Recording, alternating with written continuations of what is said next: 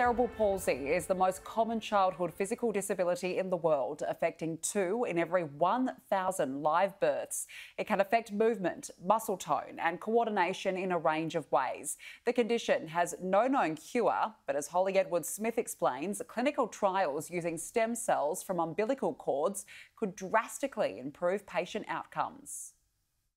If you ask Brodie Muntz how he got so strong, he has one answer. Zoe's blood. His little sister's umbilical cord blood is giving him a new lease on life. Brodie met all his milestones as he was growing up, but his parents noticed some irregularities in his movement. He would be using his sort of right hand more to move forward, and the left arm would just literally come around, but there was never any even strength.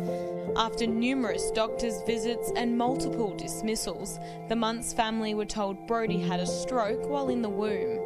And so when the MRI came back and it showed us where the stroke, occurred, and because of the movements, the limited movements he had on his left side, that's when his neurologist said he had cerebral palsy. So in Australia, there are more than 34,000 people with cerebral palsy, which can affect both speech and movement. The palsy side is a problem with locomotor movement, in other words, movement of limbs. And so the brain has been damaged in some way, and those tracks which go to the limbs, to the legs and the arms, are affected. On a spur-of-the-moment trip to the doctors while pregnant with Brodie's sister Zoe, Brenda saw a brochure that would change their family's life. When we were at the GP after our clinic, we saw a brochure there, sibling cord blood trial for cerebral palsy, and hadn't even heard about it before, and we just sat there and looking at it. Brodie was one of 12 children with established cerebral palsy who participated in the Australian first trial.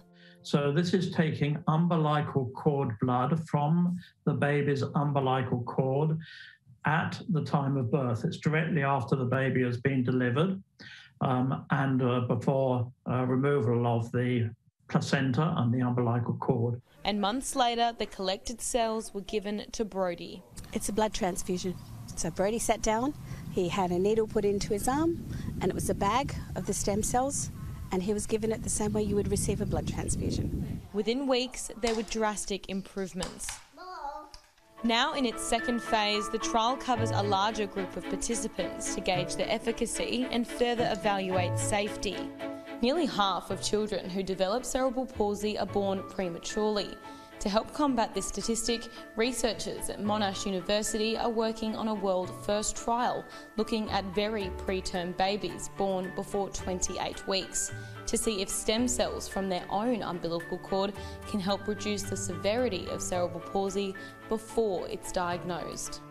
We believe that the cells may be more efficacious at this stage if we can get in early, as it were, and treat the brain when it's still malleable, it's still plastic, it's still very young cells there which are responsive, we've shown in our preclinical trials, to these stimulatory cells found in the umbilical cord.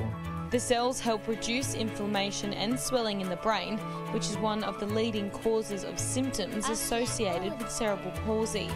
Which, when all is said and done, is an inflammatory disease. The brain becomes inflamed for various reasons that cause cerebral palsy, and these stem cells help dampen that inflammation.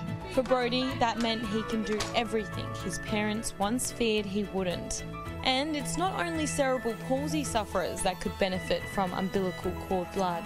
There's over 80 clinical trials ongoing at the moment, but these are early clinical trials looking for safety and feasibility of undertaking these, the use of cord blood in these various diseases.